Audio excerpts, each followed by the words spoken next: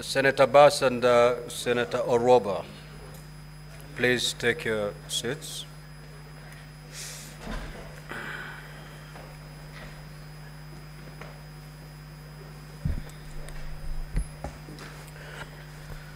Now, the result of the division is as follows.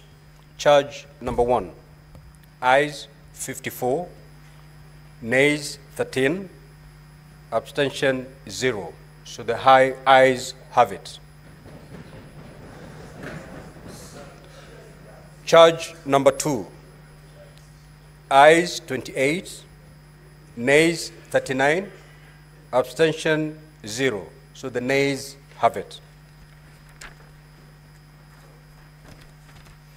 Charge number 3, ayes 19, nays 45, abstention 3. So the nays have it.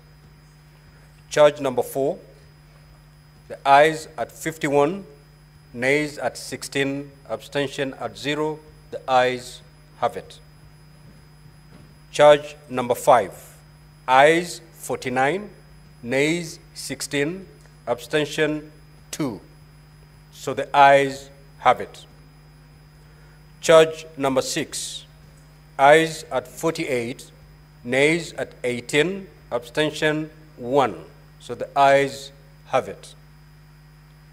Charge number 7, the ayes 13, nays 53, abstention 1. So the nays have it. Charge number 8, ayes 27, nays 40, abstention 0. So the nays have it. Charge number 9, ayes 46, nays 20, abstention 1. So the ayes have it. Charge number 10, ayes 22, nays 45, abstention 0. The nays have it. Charge number 11, the ayes 18, nays at 47, abstention 2. So the nays have it.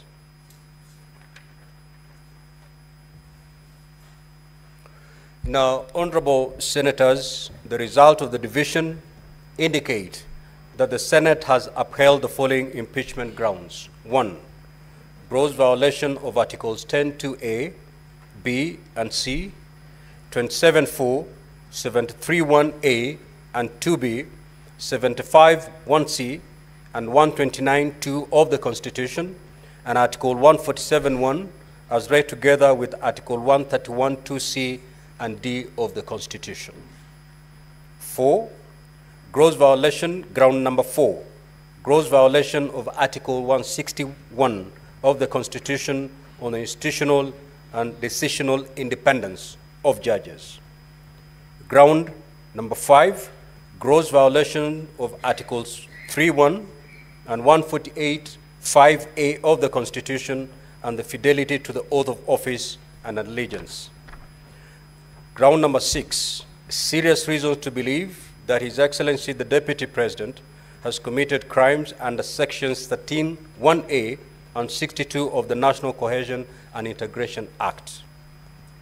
Ground number 9, gross misconduct that is incompatible with the high calling and dignified status of the office of the Deputy President and a member of the Cabinet and the National Security Council.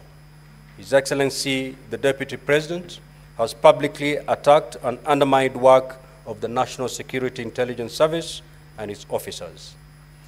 Now, honorable senators, pursuant to Article 145(7) and 151(b) and 2 of the Constitution and Standing Order 78(8) of the Senate has resolved to remove from office by impeachment His Excellency Rigathi Gachagua, AGH, the Deputy President of the Republic of Kenya.